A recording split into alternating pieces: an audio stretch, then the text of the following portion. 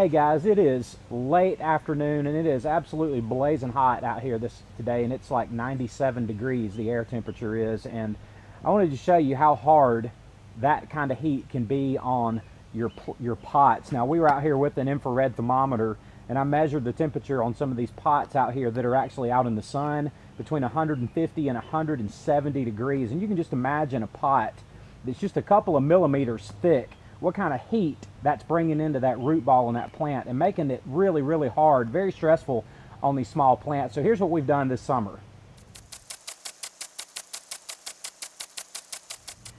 So what we've done this summer is we've built some of these little shade coverings right here, and this is just some simple dimensional lumber that we've nailed up, very simple and very cheap, and we just nailed the shade cloth along the top of it, and it's made shady areas for us to put our young plants in like this, and it helps greatly keep the temperatures down. So shade cloth is always your friend in a nursery, no matter if it's a huge nursery or a small one like we have in our backyard. And I think the best shade cloth for this application is like a 40, 50, or 60% shade, and that just is the number that tells you what percentage of the sun is actually being blocked by it. I think this is 50%, but you can get this at Bootstrap Farmer. That's a great place to buy nursery supplies. It's bootstrapfarmer.com. There's a link right below this in the description, and go find their shade cloth on there. And this stuff's really, really helpful if you're looking to make a great shade for your backyard nursery.